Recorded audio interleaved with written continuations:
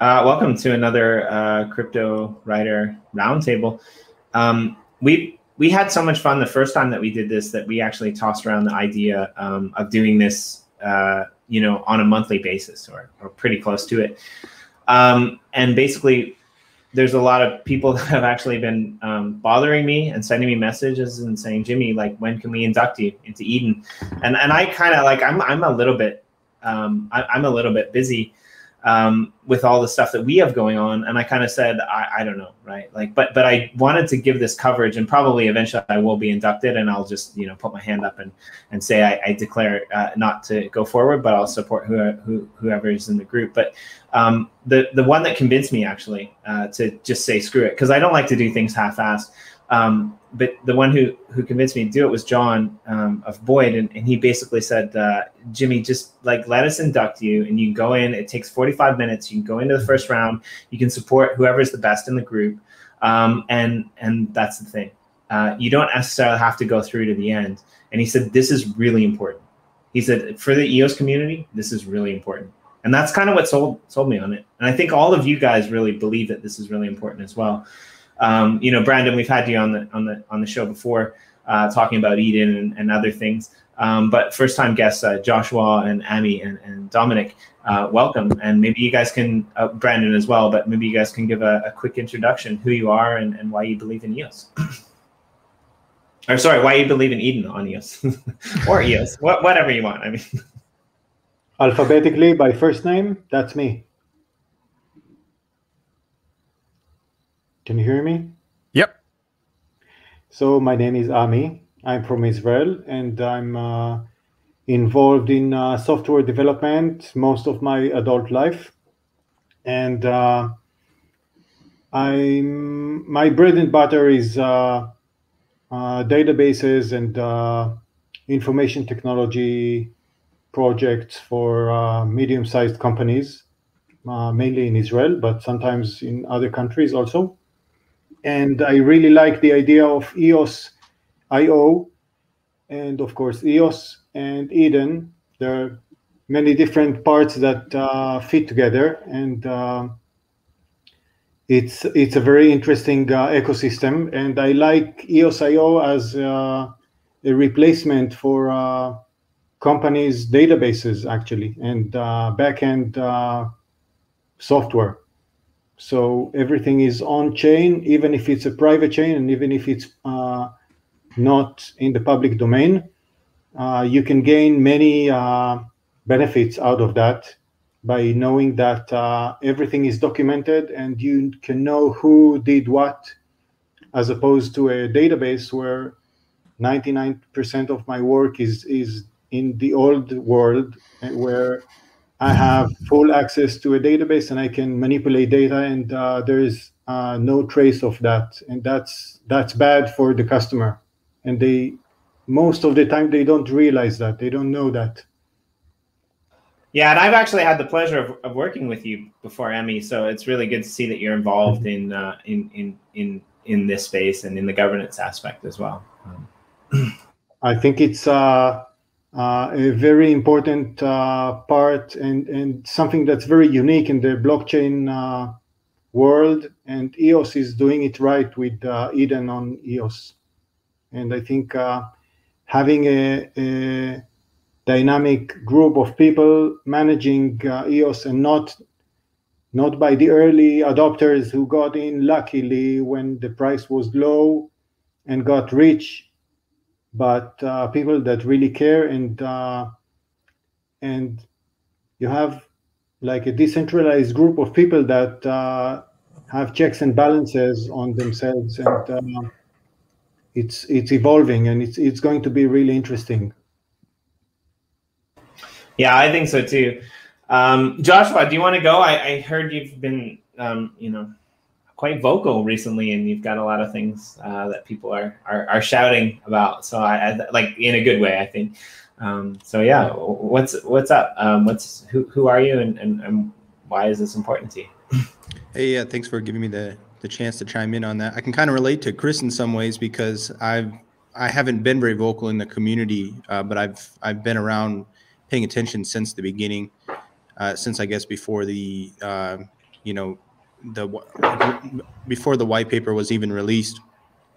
And I've always thought EOS.io was the superior, stack, that it really is the next generation blockchain, and the world can run on this technology as it progresses. But I've always had a soft spot for EOS itself. I really like sacred geometry, and the chestahedron of EOS has always kind of spoken to me like an entity of some kind. I think there's some magic to that. And I really like the EOS community, and I want to see the best for it. But so naturally I'm excited about, I think it's the perfect testing ground for what's happening with Eden.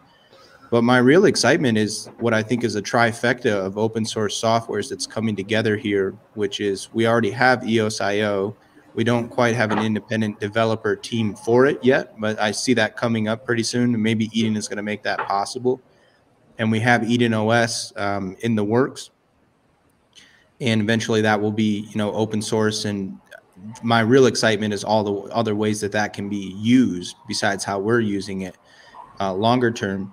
And then eventually we're going to have Clarion OS. And so when I saw that Dan resigned as CTO of Block One and then emerged like a phoenix in the EOS community, and I was paying attention to what he was working on, I caught the vision, some level of depth of vision and the timing of all of this is kind of taking place right now.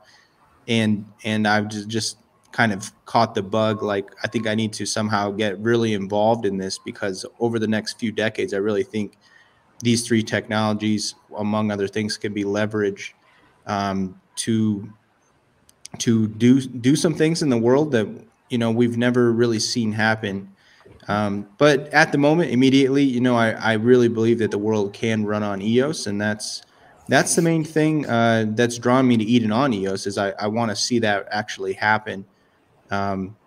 There's other details, I guess, that are catching my attention and exciting me about Eden itself beyond just EOS. Even this first group, I think there's a lot more value to it than what's being expressed, loudly at the moment. It's in a lot of ways, it's kind of like the benefits of joining a private society or some type of club or fellowship. And there's so many around the world, and really the world is mostly operated and controlled by these type of organizations throughout history. So there's these really incredible benefits, like a mastermind type of thing, which I think you guys could appreciate, like a field of consciousness is being created. And I think you notice it when you're inducted. I think if anyone here who's been inducted, the feeling in that moment, it's like something in your life has changed. It's very bizarre, actually. The funners are going to hate that, but I think it's kind of hilarious, right? Resign from Block One and rose. I forget exactly how you put it, but resign from Block One and rose from the ashes as a phoenix. I like that a lot. That's really well done. So I guess the other new person, first time on these Eden OS roundtables, is Domenic. So Domenic, who are you, and why is this important to you? Hey, yeah, well, Domenic Thomas, been around for a while. Co-founded Werbly, and that has become UX Network, which is still a EOS.io chain going strong. So still involved with the technology and trying to find ways to get real world applications happening.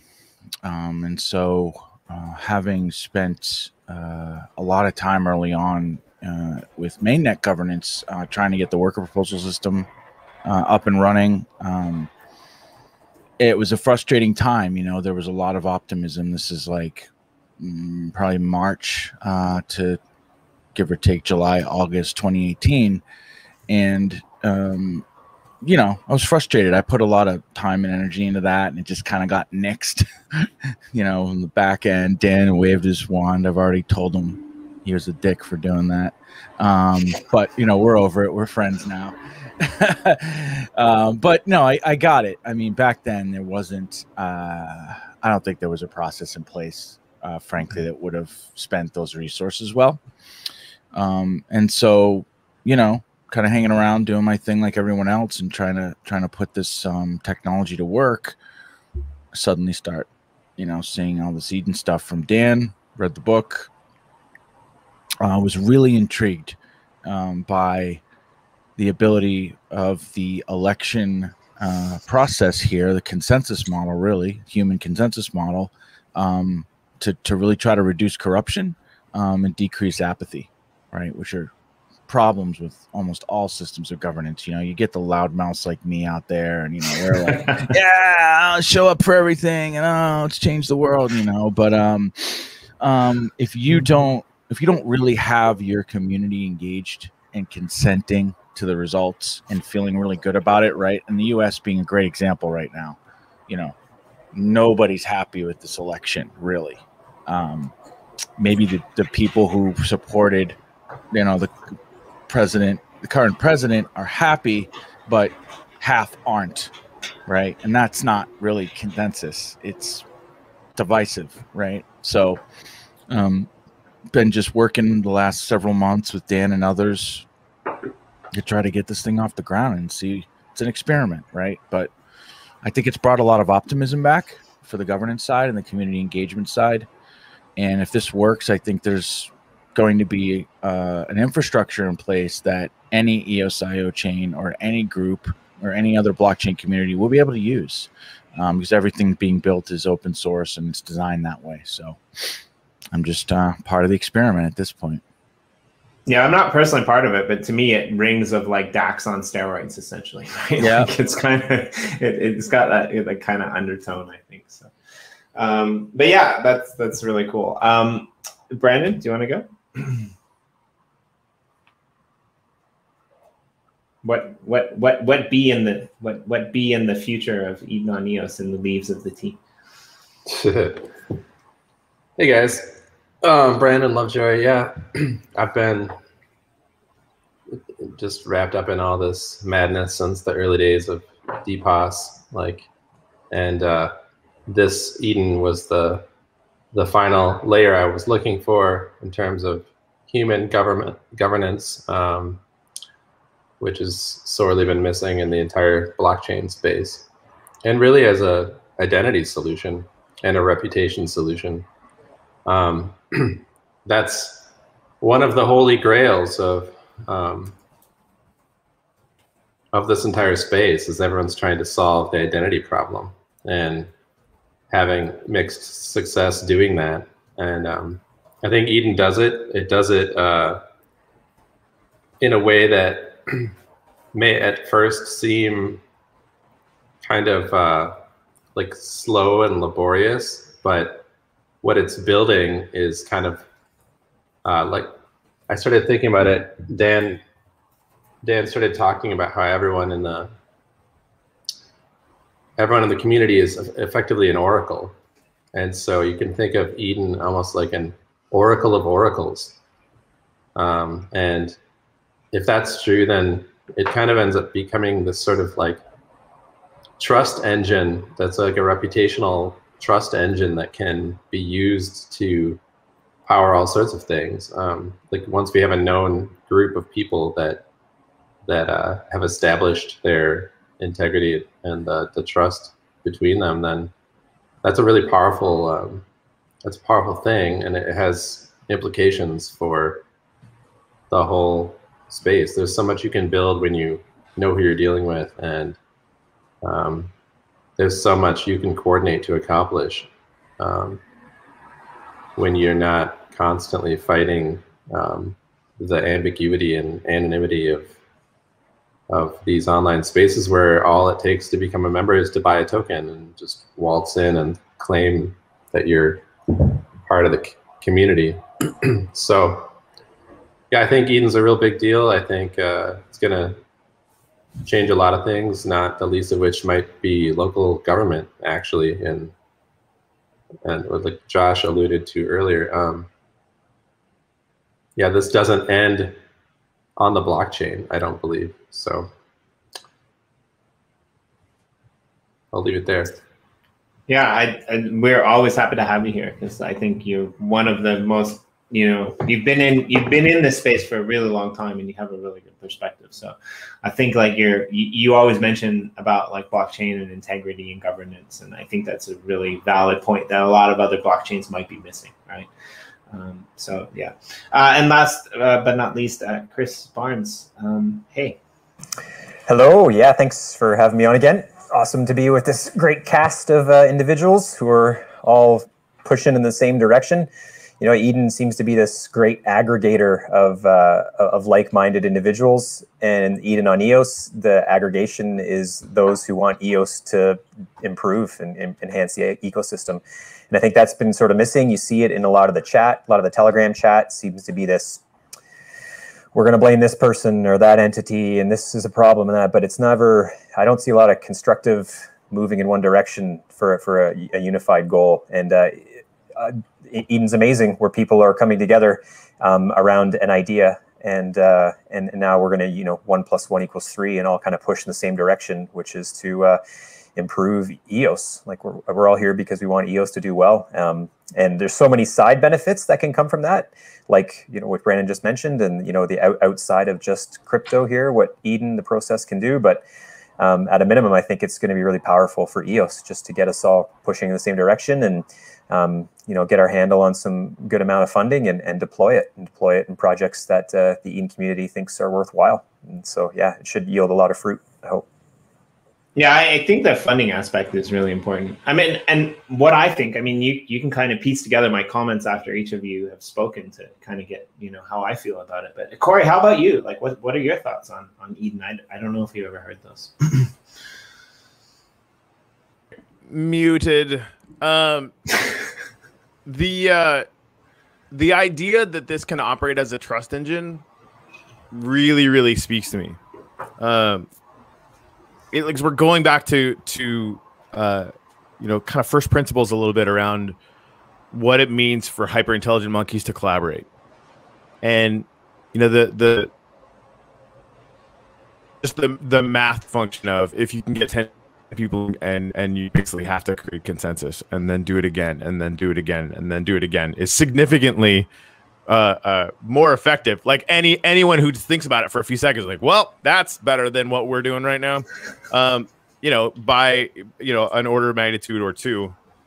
So yeah, I'm excited about it. I've been talking to a couple people about joining myself, and it's just like a time function. I think it's inevitable that I personally will be part of this. It's just a matter of when. Only, and honestly, like with no intention of winning, I want to experience it a lot. And be able to, hopefully, having experienced it, be a much better evangelist for it, because like that's what's in the cards. I think it's an idea that needs to just be tested and iterated and used for good, as much as we're able to get it to happen. Okay. Can I say something on that? I remember listening to one of your guys' podcasts a while ago, and you were talking about some decisions that had to be made within the uplift. Mm-hmm. And you had users, and you're like, I forget what the decisions were about. But I thought when I was listening, I'm like, this would be a great application of an Eden process. Like, because Eden on EOS is just an application of Eden onto EOS, but you could have Eden on Uplift, and you could get members of your community to make decisions around where plots should be or where a monument should go or whatever the decisions are, but you could easily just have the process within the Uplift. Yeah, let's call that inevitable, and we'll figure something out that yeah, I think leveraging our entire community into that on something they actually really care about would be really fun. Man, Chris, you should win. Nice. Hey, Corey, do you want it? I was just say, speaking on that, we've got a trial election coming up on July 17th. It's a Saturday. And it's open to anybody, right? You don't have to be a member to experience the process like you're saying. And if you're not putting yourself forward for election, it's an hour. And the part about this that I was struck by when we ran the first election, and I did not anticipate, people enjoyed this, man. It was like a sporting event. Yeah. They felt like they were at a boxing fight or something, and they had their guy in there, and they're like, we got him in the first round, got to kick Chris Barnes' ass. Like, there's no doubt he's going to the finals. is, who's gonna win? Yeah. And there was like I mean, it was fun. It really was fun. Political junkies, right? And it's like if we could actually leverage that attention and energy into something that isn't toxic and gross, I mean, that'd be pretty good. Yeah, it was really great because I mean it's a mix of people already. It's not like we're all just like big best friends who are like all believe the same things. I mean, it's a wacky crew. You got Josh and Brandon and Chris. Like, I don't know what the heck those guys are up to, but like we can come together around this, and it's just that was the magic so far. I want to see if it happens again. Was it the first time? Like, it will. That's the process. Wow, right? Like. Yeah, it was a lot exciting. Of fun. Yeah, it was so much different than discussing politics, which usually when my friends bring that topic up, I say I'm not intelligent enough to discuss that. I hate politics. Israel's politics is in bad shape. I don't know if it's the same as in the US or worse, but we had 2 years of indecision and no government for 2 years. We had just a temporary government. And we had 4 elections in 2 years, so every 6 months on average, and they couldn't get to a decision.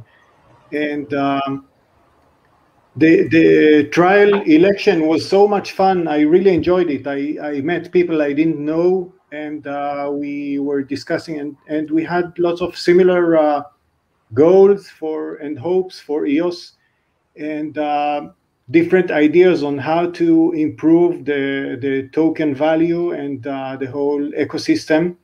And it was really engaging. And I was surprised that I got elected. And then I had to stay for more than the first hour. And it was a very long process, but I really enjoyed it.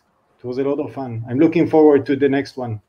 I mean, as Corey said about the process, like, and as I think Chris said as well, like that's kind of what John told me on from Boyd. He's just like, yeah, it's just an hour, right? Like you just go in there and it's an hour and you don't even have to declare your intent to run.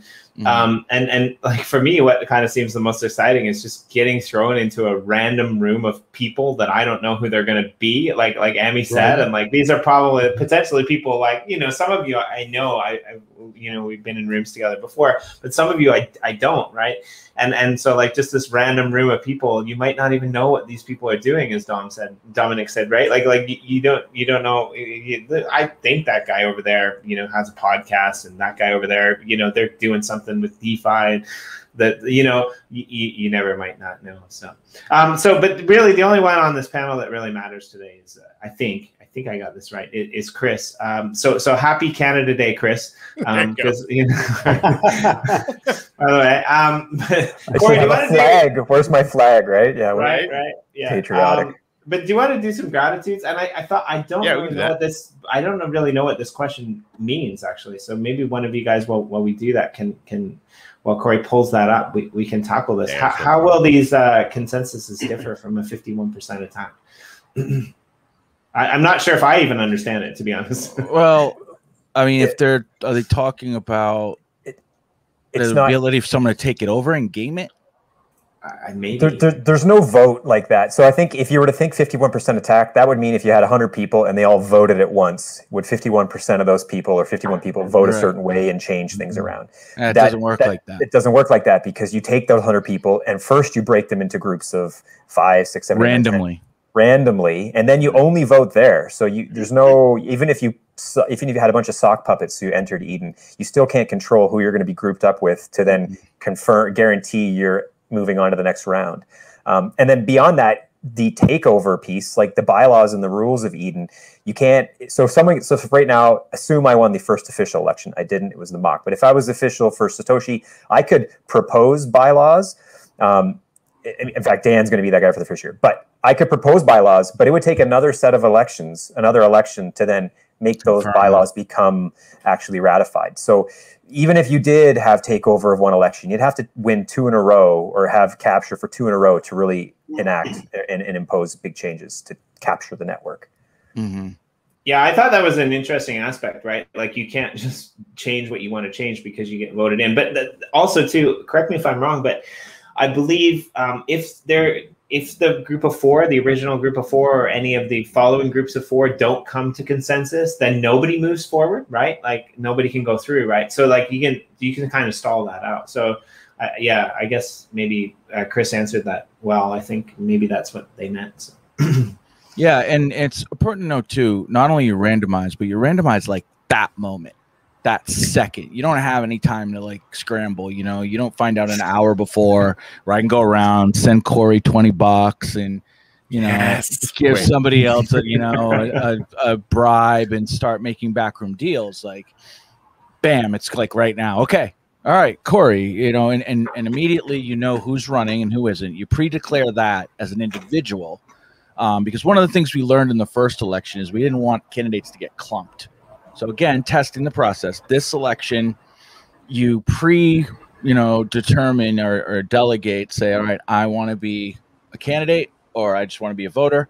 And then we're going to randomize the candidates and average them out so that we have about the same amount in each room. And then randomize the voters so that, you know, if out of 120 people want to run, we get 2 people in each room, and then, you know, 3 voters, so that we don't get clumped, because that would be terrible, right? You'd have 5 great candidates maybe in the same room, and now they're just fist fighting it out, and then 3 other rooms have everybody looking at each other like, I just came to vote, like I just came for the beer, you know, like what? I don't want to get elected, and you know, you lose some quality there. So we're trying that out as a little tweak, you know, to the process. But yeah, you only find out right then. So I know humans find ways to game everything pretty much because it's just our super monkey nature, as Corey was pointing out. But ouch, I hope not. Hope this is as sound as it sounds.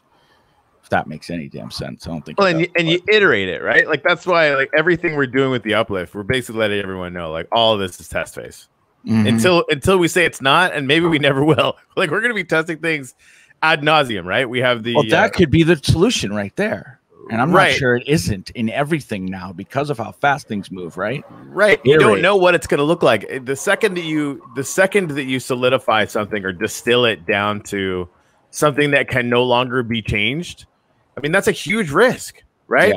Yeah. So just don't do it. And then you know, it's a matter of messaging that out. Like, no, this is an organic process. Like we're still evolving, shockingly slowly, some of us, but like, you know, we're trying to do it. And, you know, like that process is the thing that we're doing that works really well. So, like, maybe we just leave that open and just, you know, promise ourselves, you know, we reserve the right to have a better idea at any moment because we're going to eventually, right? It's only a matter of time.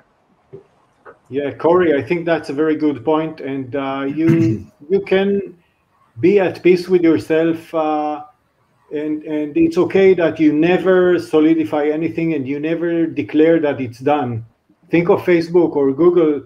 Google has a very simple user interface. It's just a white screen and there's a text box where you can type a word or something and a button, and that's it. So what are all their army of developers doing there? They keep on developing and improving and finding new stuff to do. It's never over. It's never done. And that's okay. Heck yeah. All right. So who's up? By the way, for those of you, anyone who doesn't know, this is the Uplifters Tower in the Uplift. We come in here, and every time that Jimmy and I do a show, we ask everybody who's on it what they're grateful for. That's what all those monuments are. They all have everybody's gratitudes from all the shows that we've been doing. So yeah, Joshua, let's start with you. What are you grateful for? Yeah, I'm grateful. I don't know how to word it on the small brick here, but I'm grateful for EOS to have a fresh start. All right. I know, right? Like after doing like one of these like little monuments, Twitter becomes easy. There's so many more characters in Twitter. Yep. There's something to be said for being concise, though. Amen to that. All right, Brandon. I think today I'm going to go with I'm grateful for the wisdom of the people. There's a lot of not wisdom in the people, but I think this process teases out the wisdom, and that's what I'm grateful for. Imagine if we could have an NFT that was like labeled "not wisdom of the people" that you could upgrade to wisdom of the people. That would be great. Yeah, you gotta burn your non-wisdom. Right, you have to blend it with an Eden OS NFT, obviously. All right, Ami. I don't know. It's too much responsibility. I'm grateful for the AC that's running in my room. And, that's real. And meeting all you guys, and I'm really excited about Eden, and I'm grateful for more equal animals, which I'm translating to Hebrew. Nice. All right, I got some of that. Yeah, I remember you saying that, right? Like you've been working on it for a while. One of the things that you do in the space, other than development, is actually some translations, and you've been translating some really important books. So that's really cool. Thank you. Just this book, not many books. Awesome. All right, Mr. Chris Barnes. I am grateful for PR, perseverance, and resiliency.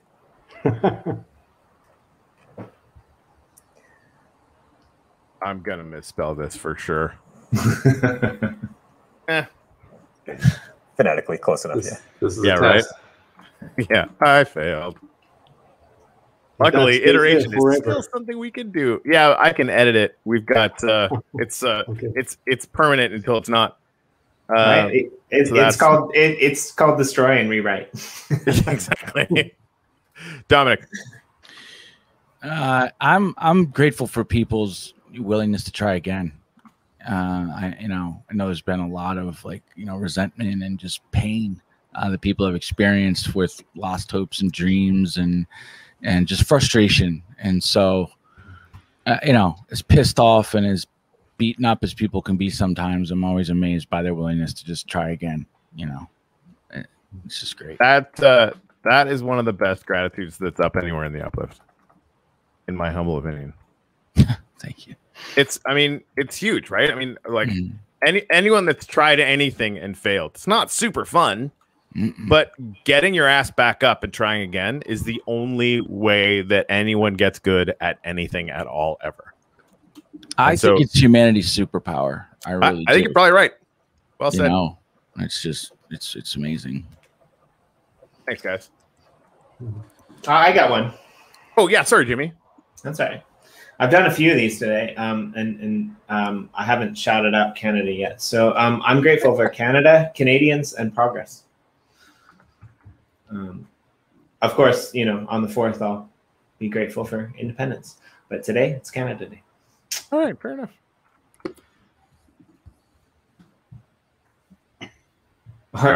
Or perceived independence, potentially.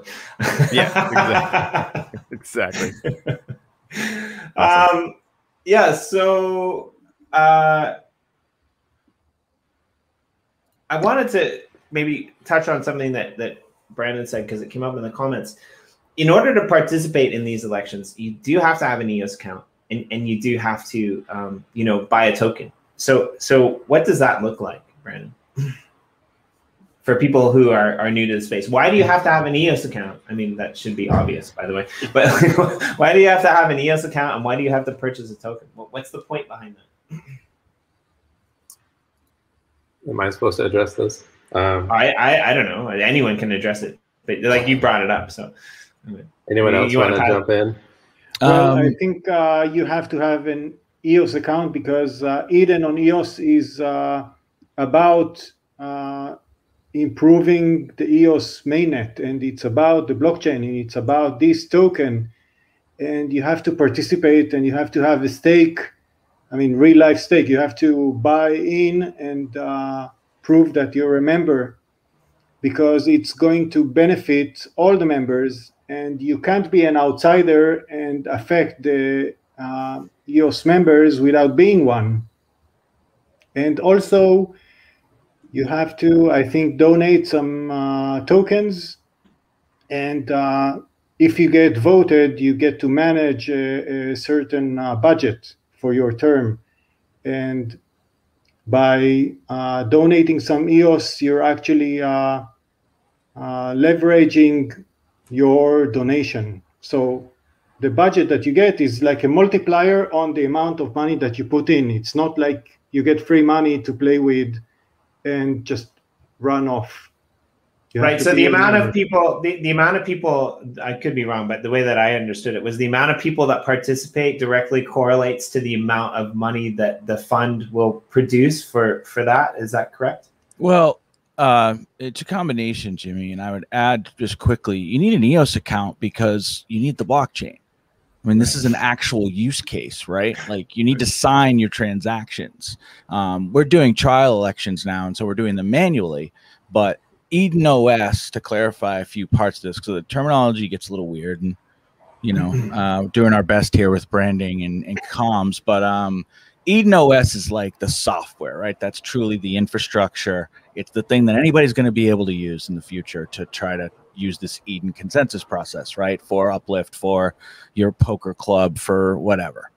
That's Eden OS. That's being built by Clarion team. And of course, I'm sure many people will contribute in time, open source. Then there's Eden on EOS, which is the first attempt to make one of these groups.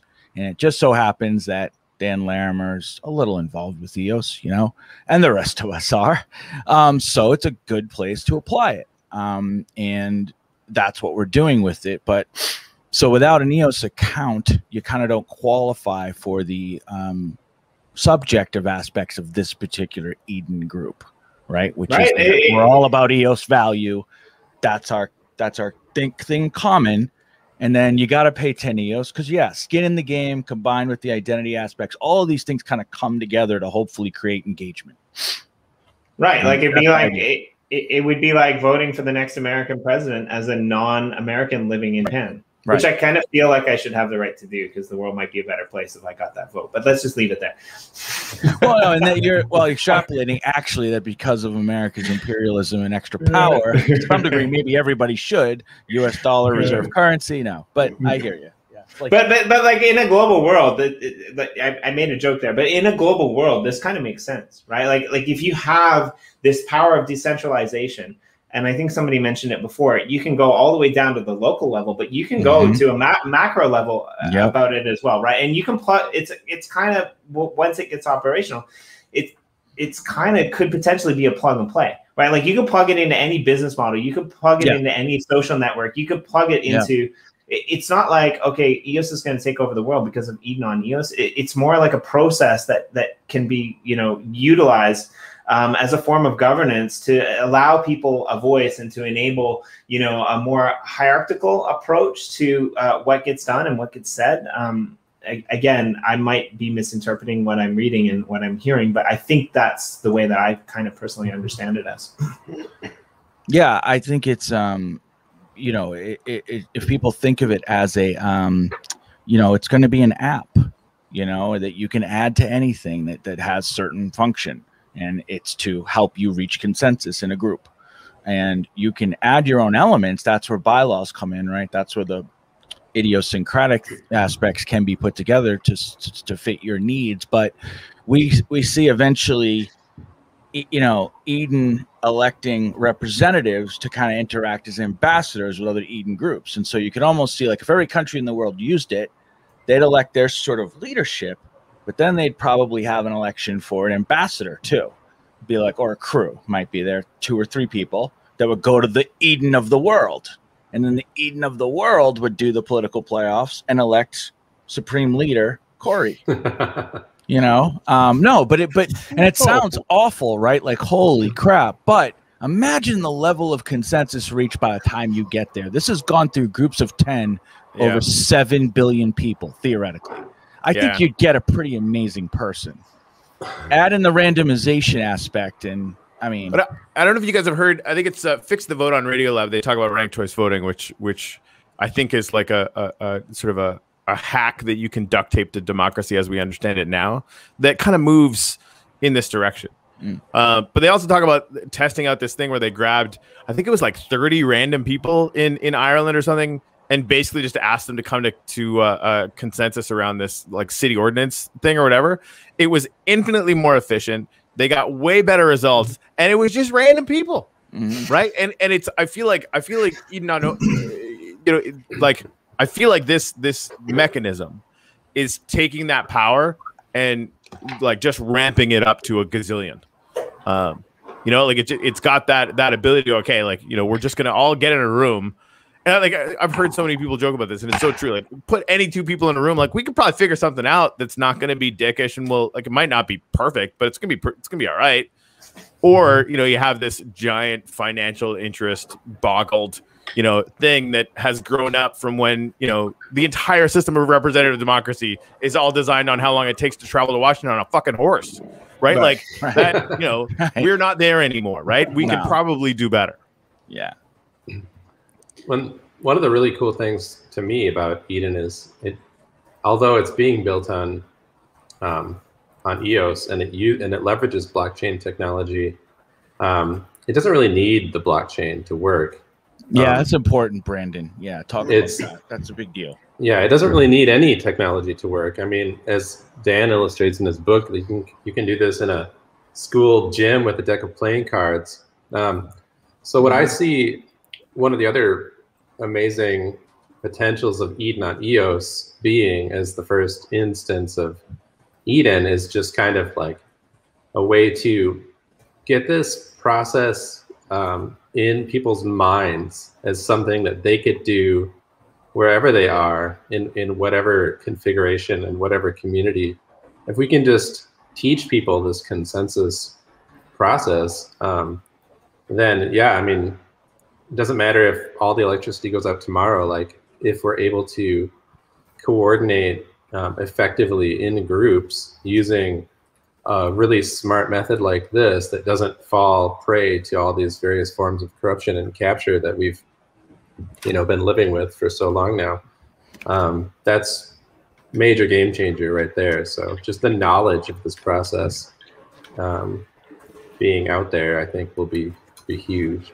Yeah, the Amish can reach consensus with this. As an example, I'm not playing on them. I happen to live near Amish communities, and they're amazing. But like really, they don't use tech, but all they'd have to do is gather and find a method of randomization, you know, random numbers, you know, playing cards, as Brandon said, whatever, stick, draw straws, you know.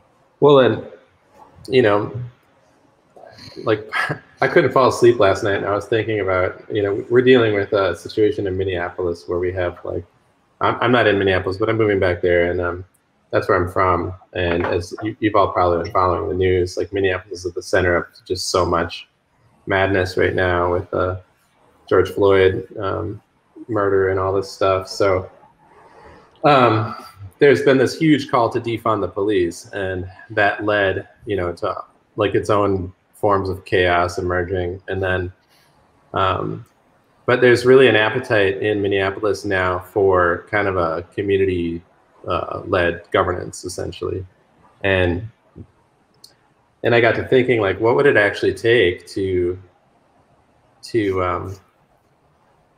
you know, because you can try to like tweak the you know, like the things here and there, but you know, you deal with the machinery of the city. It's just, you end up in this total quagmire of rules and regulations, and like there's almost too many checks and balances to change now. I mean, but anyway, the reason I'm talking right now is just because you don't need to take over city government to change city government. A process like this allows you could just crowdfund, you could use the Eden process to run a candidate, to select and run a candidate. Like the people could just get together. You could get like 30 people together, generate enough interest in 30 people to go out and then reach 300 people, to then go out and reach 3,000 people. And then before you know it, you've got, I mean, what does it take? Like, you know, for a mayoral campaign in Minneapolis, it's like $150,000 campaign budget. Like how many people do you need to coordinate to get $150,000 campaign budget? And everyone's going to be completely invested in the process by that point. You could elect, I guarantee you could elect a city representative with this process without even going through traditional means.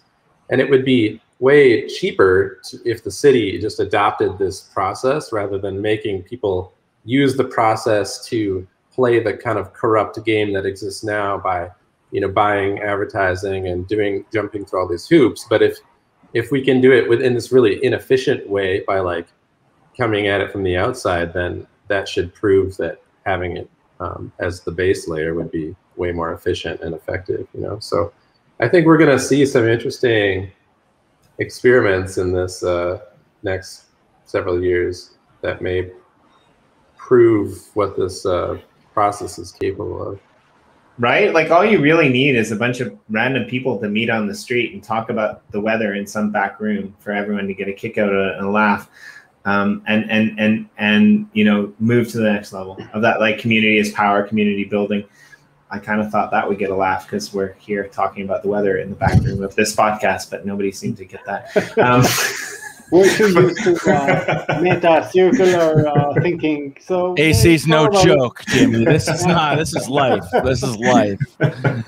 Oh my God! I couldn't stop sweating for 3 hours yesterday after I came inside. My body was so warm, just gross. AC for the people. Oh. Right. But like I think you have a really good point, Brandon. Like that's, you know, we have the potential to build this. I mean, when we look at like what we support, like I guess, you know, absence sometimes can be stronger than anything that we might support, right? And if we can abstain from the processes that be and move forward with funding mechanisms that can put things in place for communities on the ground in real time, then that can potentially change, you know, governments, right? Like what if your street was cleaned by the elderly people who live on it instead of like by the government who you pay your taxes to? And what if we like multiply that by 100x? Because this happens in a lot of places in Asia, right? Like the government taxes don't clean the streets, right? Like it's the old people who come in and do it, and then you have these young people who aren't engaged in the community. You know, I know you've seen that, Brandon, like in your travels and stuff like that, right? So what happens when we involve like communities in this macro level? And as Chris was saying before, right? What happens when we have this process whereby now we have this funding mechanism, which like EOS was you know, thrown under the bus multiple times over the past few years because they're not doing anything with these funds, right? And so like that's kind of old news now that we have this ability to actually throw funds behind, you know, projects like Power Up, EOS Power Up, which is, you know, what Chris went for in the last election. So I'm kind of curious because I think Domenic, you said that the new elections are coming up on July 17th. Is that correct? So I'm kind of curious if any of you guys want to share now that you're on the panel. I'm assuming that you're all going to be in those rooms of 4. What are you guys running for? I want to kind of give you the floor and find out. Joshua, do you have something in mind, or are you just going to be a passive observer? Do you have something that you want to throw out, like your support in the public channel for? Rally for the votes before the randomization of rooms so that you know who you already have support for and who you need to send a last minute memo to with $20 to pay them off. Yeah, well, in this upcoming election, I don't know if I'm going to be a candidate or not. Maybe it depends on who I end up in the room with. I'm still trying to wrap my head around. I've been doing a deep dive and really immersing myself as much as I can in the EOS community or ecosystem, like speaking about the mainnet, to really understand where the bottlenecks are and what the order of priorities might be. And I think there is something to be said as far as, I've mentioned this before, like pre-election process leading up to the elections. I think a lot of the legwork and the consensus building is really done, or it can be done going up to the election itself, because you don't have a lot of time in these rooms. And originally it was going to be 10 people in each room, and now it's going to be smaller numbers, which I think was a good idea. But you've only got, you know, a very small amount of time to kind of come together on something. So you sort of need to have your mind made up already, which is what Chris did going into the last election. And with what Corey, or no, it was what Ami said, just participating in the election itself, like going back to what I said about being inducted, like there's a magic to it. You have to see it demonstrated and experience it to really catch the vision of how cool it is and what's going to be happening with this. There's a lot of conversation going on in the Telegram groups about, things that can be done, but there's some really obvious priorities, like we need to lure some of the developers out into the mix. If you were to get funded and you didn't already have a team put together, because there's funding at different levels, and I guess there will be down the road too, where are you going to go to put together a team to build the thing that you promised you were going to build? It should be really easy to aggregate that.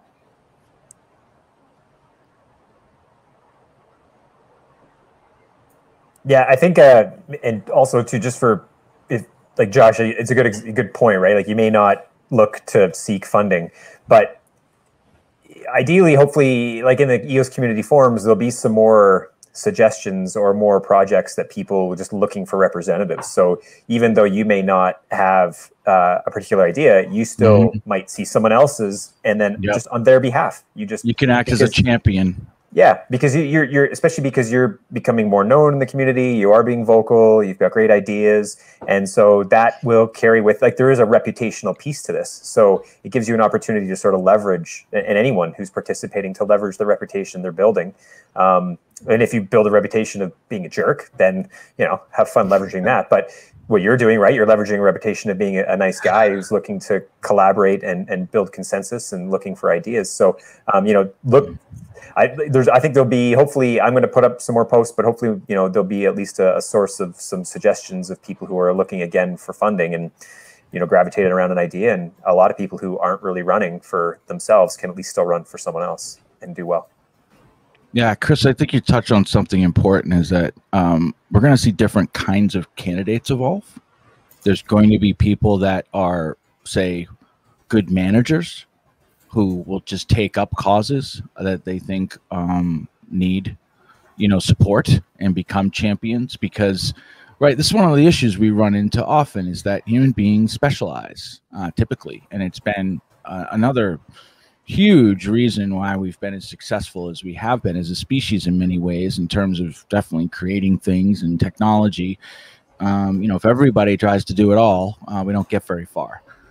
But specialization can have its downsides, in that, if you're a great builder, you may not be a great manager, or, operations person, or coordinator, or frankly could be just really introverted and shy, right? And being on camera and putting yourself forward, it's like you'd rather be punched in the face. So, I think we will see. It's not the end of politics, right? I mean, that's not what Eden is. It's hopefully just an iteration, an evolution of politics that's pulling out some of the severe downsides of our existing systems, or fixing them at least.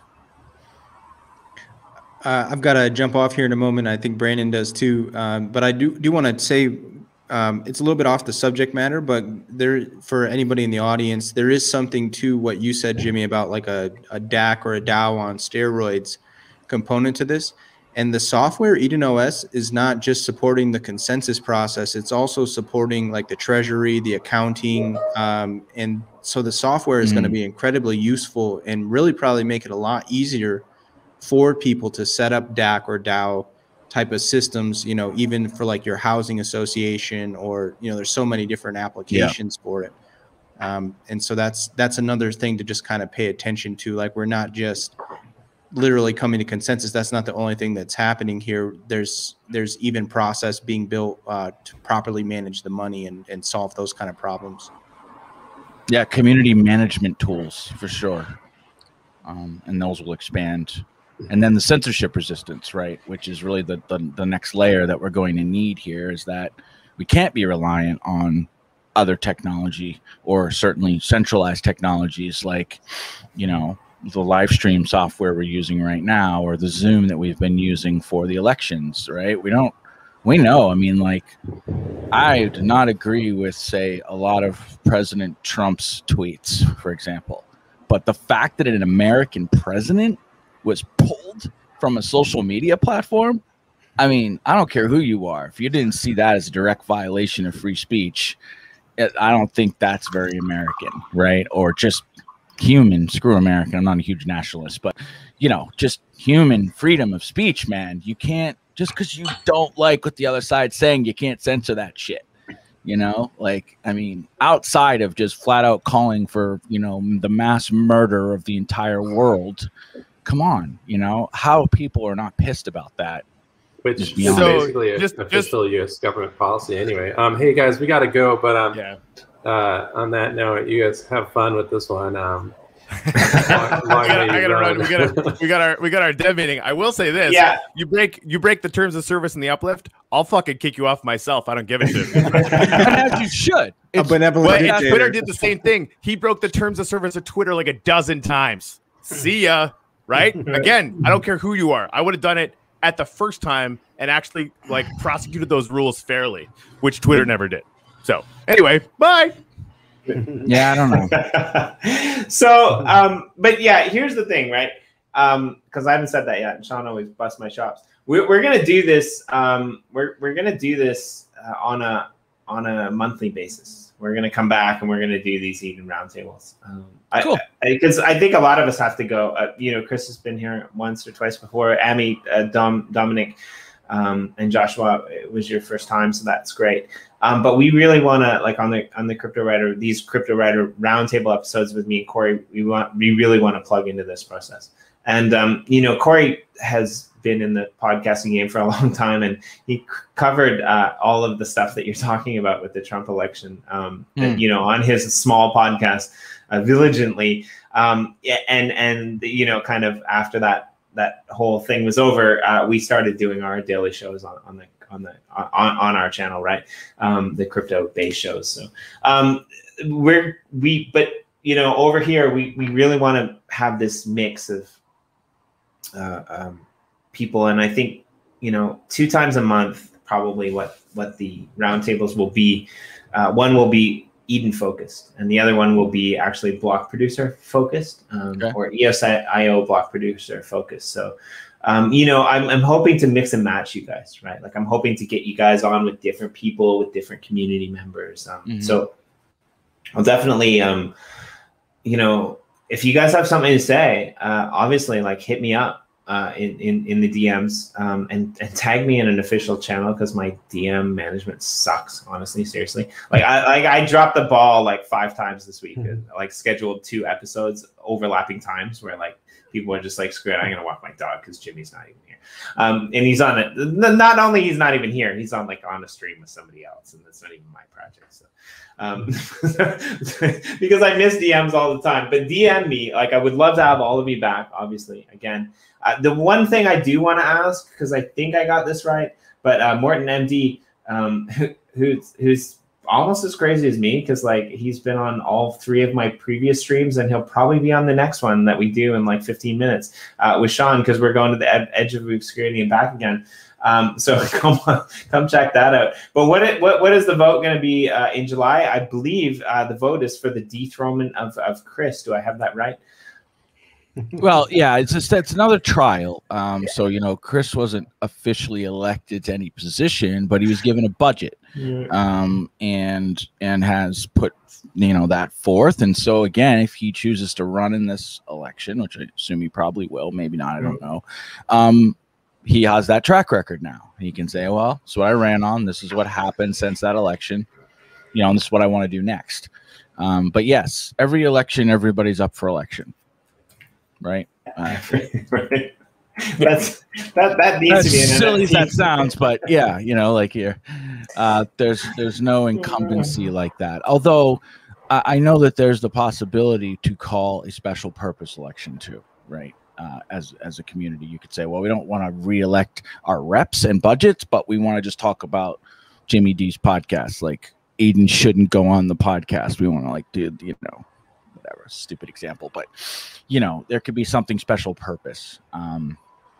Like recently it came up around a specific issue, you know, should we be supporting or putting some funding or toward something very specific? And you could potentially call an election around that, and then the last 4 people would kind of make that decision. Yeah, so Martin, you have it a little bit wrong. Domenic, I mean, if you guys all want to ghost me, that's cool, but just give me notice because I got to book somebody for this, and I'm going to get fired. And really no, I'm good. I'm coming up. No, I like being here. You can sign me up, even though I won't be the the Satoshi after July 17th because my he's going to lose a little shine here soon. Yeah, it's actually nice to have you on the cast again. We used to talk back in the old Warbly days. But yeah, so I just want to address this one final comment before we go. No, Llama is not the be all and end all of Eden in the day. And I don't know him personally. I've had, a few interactions with him here and there.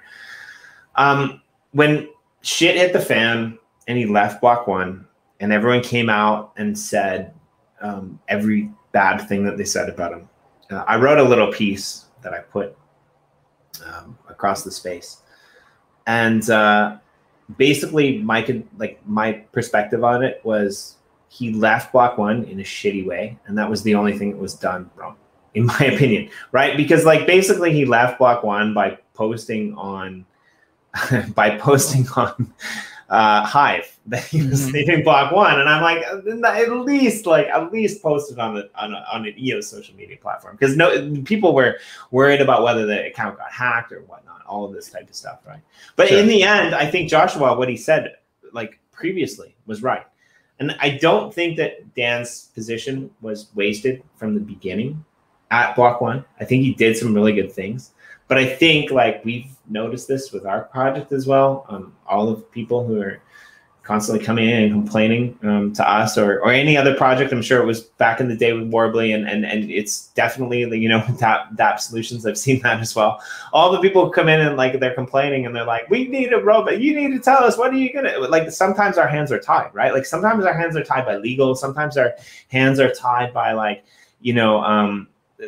disclaimers that we've signed that we're not allowed to say things, right? Professional courtesy. Right. And I think in this sense, Dan's hands got to the point where they were so tied that he couldn't do anything. So what I said in that article actually was the scenario that made it work out was what came true, right? He was actually allowed to step away from Block One, release his book and bring that to a vision where people like Chris or people like Amy or people like Domenic or people like Joshua or John of Void have been able to sit behind and look at it and say, this is what matters, right? This is where it comes from here. I think maybe in the future, things will be more apparent, right?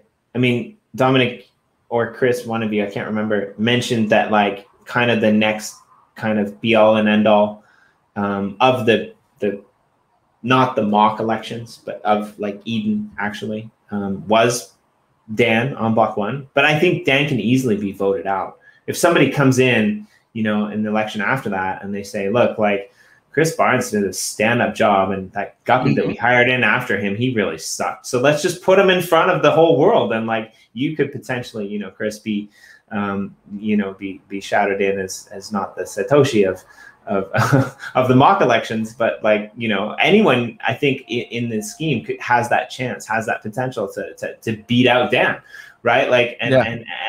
Dan's designing it so he can't. So the final there's this thing called sortition, which basically means to randomly pick your leader. So in the first official election, the actual peace treaty is being rewritten, which is this base foundational document that we all agree to.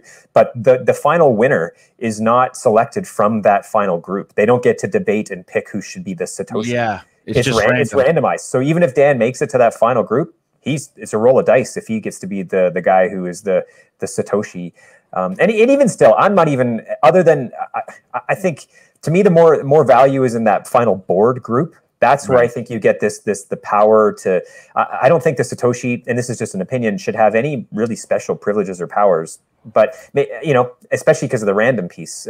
But I don't know. I mean, that's neither here nor there. The Satoshi will get more money. The Satoshi's meant to get 1/3 of the full prize pool. Then the board layer below, or maybe it's a quarter. Then the board will get a quarter. The layer below the board gets a quarter, split amongst all people, and the layer below that. So depending on how many layers you do, it'll be many rounds, a third or a quarter. But so yeah, the Satoshi gets more money, but maybe no other additional responsibility, just a title and more money, and maybe that's it. And so it doesn't much matter. I think it's a little out of balance, focusing on the top of the pyramid, because every layer in the pyramid gets elected and gets a part of the budget. And I think, Domenic, that should also help alleviate the stress, and we have to encourage people to put themselves up to be elected, and don't get to a situation where there's a very small minority and you have to make sure that they're spread out in the groups, because then they'll be automatically elected if they're the only one that's putting themselves up to election in every small group. And that's not good either. I think we need to tell people that if you get elected in the first tier, I was so excited, even if it was just a trial and testing the software and the whole scheme.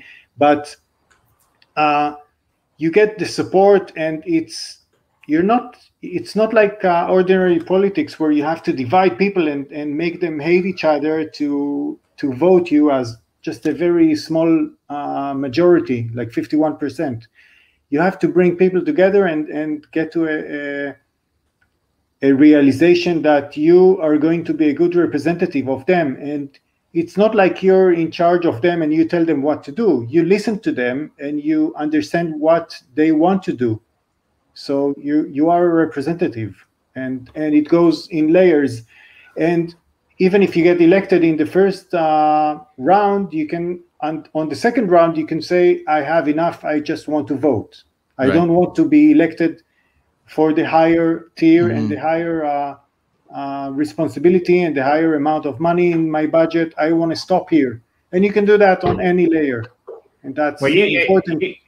And you brought up an interesting thing there, which my mind went to, and I guarantee that nobody else's did, because I just draw bizarre synapses that, don't really fix. But like, you think of like pyramids, right? For some reason, when I think of pyramids, I think of like Maslow's hierarchy of needs, right? And this is what I think of. And it's a triangle on a two-dimensional piece of paper.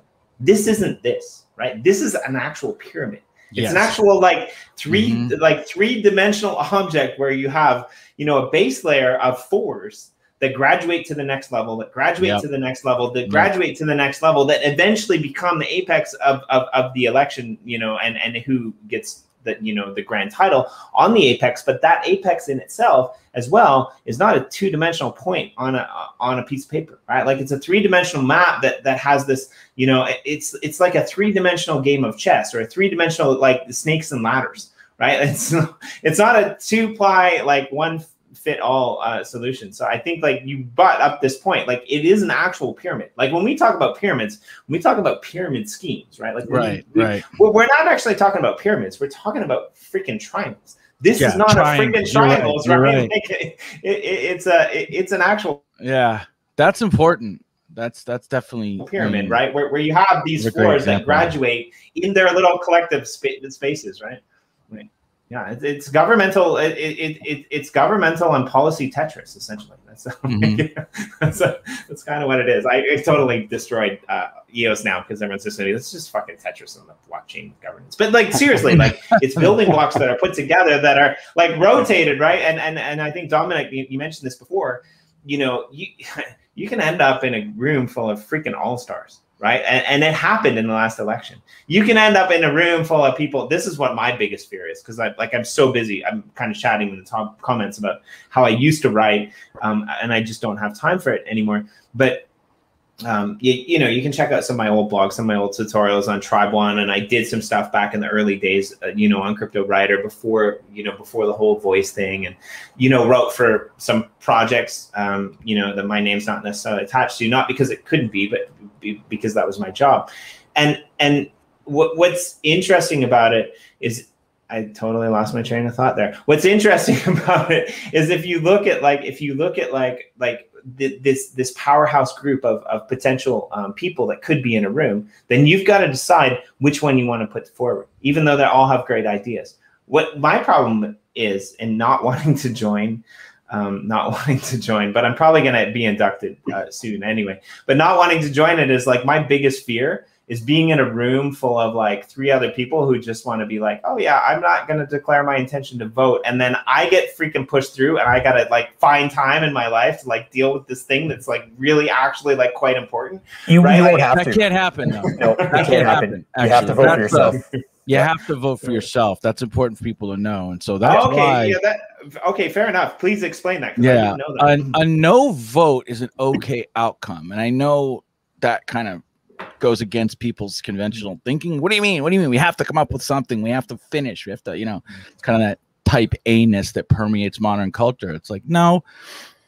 And this speaks also to Ami's point of, I don't think you're going to get like recurrent candidates who suck essentially, or become elites in a sense that even if they're the only person in the room putting themselves up, does not mean they're going to get elected. If that room is not pleased with what that person is putting out, they're just going to say, nah, no one's going from here. And that's a great and powerful vote in and of itself, right? It's saying, I'm going to remove this player from the game because I don't think they're a good player to represent me and our interests. But yeah, you cannot be forced, right? This is so much the number one thing, and you guys have followed Dan long enough to know that he literally cares about coercion. He really, that like his number one thing is just people being coerced by power, bullied, forced, it's so much about taking agency and having the ability to do so, that you are voluntarily participating. That's why Eden's not a just let everybody join thing, because you get so much apathy typically in these groups. And, there has to be a willingness on your part to start by conceding that you agree. That's why there's the peace treaty. I agree to the consensus mechanism. So I'm not going to get into some group and then get stuck with a process that I actually don't believe in, and don't want to participate in. And right. And what do you get? You get apathy. You get infighting. You get, and so what I think is ultimately going to be most powerful about Eden is that feeling of, I chose to be here. I chose to do this. I chose these people. I do have skin in the game here. I do feel powerful, not powerless. Right. And that's, I think a lot of systems render people powerless. Domenic, that was a very important point, which I ignored and I didn't think about the possibility of just not voting and improving the state of the global system. Yeah. By not just voting to anyone who's just offering themselves, and you sense that he's a jerk, right? And that's interesting. Another possibility I think that could happen, and maybe that's also interesting, is that if you initially thought that you're not going to put yourself up to as a candidate, and you see that the group is about to vote for nobody, then maybe you will change your mind during the hour that's allotted to these dynamics. And yeah, I think that happened once in the last round. I think somebody said that they did that. Yeah, I didn't watch all of them. I wanted to. Yeah, neither did I. It was so long. Yeah, I don't recall. I gotta bounce in too, because I do the show with Sean. That's called To the Obscurity, to the Edge of Obscurity, and back again in 45 minutes. And trust me, it doesn't last 45 minutes. I think like our shortest episode was like 2 hours. It's just a thing. But I'm sure he's not in the comments, so I'm sure he's not going to overhear this. But I'm pretty excited because I burned a shit ton of Fiddy coins today. And we're gonna walk through like how to upgrade your finnies. I have enough iridium to get the BTC miner, so that'll be fun. We're gonna do that. We'll probably play around in the uplift. I don't know. My computer might blow up. I bought my computer 3 years ago and I kind of chinsed out on it because I thought, hey, I'm just gonna like do some writing and stuff. And now like apparently I play video games online for a living, which is really weird because I don't even like video games. It's been a long time, Domenic. I don't know how long it's been. It's been a few years, but like it's interesting that we're in the same room again together. But I do. Before I go, I want to give the floor to Chris because Chris had something to say about the voting process, and it's Canada Day. And if one day of the year we let the Canadians speak last. So you're right. I don't even know what I was going to say about the voting process. I think I could jog your memory. And I think maybe Dominic covered a lot of it. But I said my biggest fear actually was the fact that I was stuck in a room and I don't have time to like, because I don't like to throw like my hat in the ring if I'm not going to be fully committed. And oftentimes I'm the type of person that fully commits to too many things. So I look like I look like everything's like out in the water, and like, you know, I'm so fully committed to all of these things that I'm not already like, you know, achieving fully, because just the community and the things that we're building at Uplift, and then the DAX that I'm sitting on with Blockbase and Boyd, and I'm like, I have a 1.5-year-old, which like, even if you don't do blockchain, fully committing to a 1.5-year-old, that's just insanity. Like, don't ever try it. Like, adopt them when they're 3. Or 5, or I don't know what age. Anyway. 4 or 5 when they start. I'm sorry, don't feel bad about that. I swear, Dad's just, we don't belong in the first like 5 years. No matter how hard we try, I changed all the diapers. I did it all, man. I wasn't sexist about it, but man, they just don't like us. I like boobs. I like moms. You know, it's primal. It's tough. This is more of an obscurity chat, but I like that you're going there. But yeah, like totally, it's funny because, like, you know, she just wants to show me everything, and she just wants to make Mom turn on the TV. And Mom's actually awesome. The only reason she speaks is because Mom. Anyway, my fear. Do you have something to add to that, Chris? Yes. I do, because I think I know last time I was on with you guys, I had sort of misspoke on this idea where even if you didn't want to, you could still get pushed through, and that was a misspeak for sure. You have to be able to, you have to vote for yourself. You have to want to move forward. So when you show up and so even once the official Eden starts and there's an election being called, you can opt in or out of the election. So there's an opportunity where you can basically say that you're not going to show up. So you don't even have to be there at the election and still retain your membership. Certainly, we want people to, and even if you're not going to move forward, you're just there for that first round of votes, so you can at least have your voice heard, express some ideas and opinions, and get, you know, which is way more than you have in a current democratic system of voting. But yeah, if you don't have the time to move forward, there is zero pressure. Nope, I'm not voting for myself, therefore you can't go forward. If they can convince you, if you're a yes man, I'm with you on that. I have a hard time saying no to people as well. And so maybe they'll convince you to want to move. Come on, Jimmy, just the next round. It won't be that much work. You're the best guy for the job. And maybe like, okay, yeah, I'll do it. Then that's on you. But they can't make you. If you say no, I can't, I'm just here to vote for somebody else, then that's the end of it. First round, you're done. Yeah, well, that's good to know, because I am a yes man, but I'm not yesing in I'm having to I'm not going to be it. But and then that's not saying that I don't believe in the project, that I don't believe in the value of it. Nothing to do with that. You're just being wise and saying what you can be of service to and what you can't. I kind of want to just to say this, right? Like I get what Corey was saying earlier about like wanting to experience it, and what some of you other guys were saying. And I do want to do this at some point, but I want to do it when I can be like completely dedicated to it, right? Like I want to be in the position. It seems like Chris was maybe in that position. It seems like Joshua was maybe in that position. Maybe you as well, Dominic. Like I know, like, you know, maybe after I've been working on this full time for 3 months, right? now, and so I want to be in that position as well. So. Well, you don't have to be though. I want that's for you, and that's personal. But I want to be clear to everybody else too. There's just layers, and it works. Just being a member and putting in 10 EOS is its own vote, right? It's saying I vote for Eden as an org, and you can be passive. You know, I at first was thinking, why would we allow people to do that? But I had a great convo with Dan, and I know we have to end, but just he explained it to me in a way that makes a lot of sense, which is that it's a type of vote. If you think about it, everything you do is a vote. I mean, I learned this in poli-sci. Like in the US, you actually vote the most with your dollars, because if you're supporting a corporation, it's whoever they support in the elections that's probably going to get elected. So think about that stuff and all, you know. Right. But anyway, get involved. There's lots of layers. Lots of layers. And Jimmy, honestly, when I think what makes a lot of sense for you guys is think of a way when you're ready, when you have some sort of big decision process to come up in the uplift, so it's directly related to what you're working on.